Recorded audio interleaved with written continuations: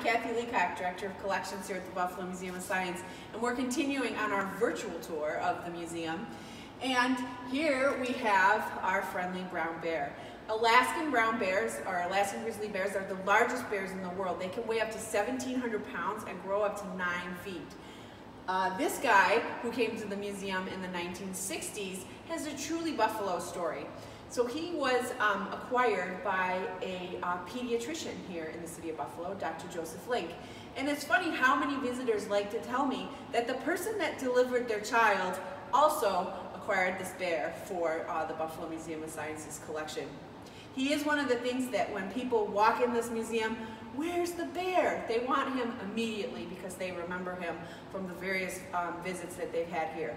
Do you have a picture of your child if they grew up next to the bear? Was Dr. Link your pediatrician? Rumor has it he actually had a picture of himself with the bear in his doctor's office. Hopefully you'll get to meet the Alaskan brown bear next time you visit us here at the Buffalo Museum of Science.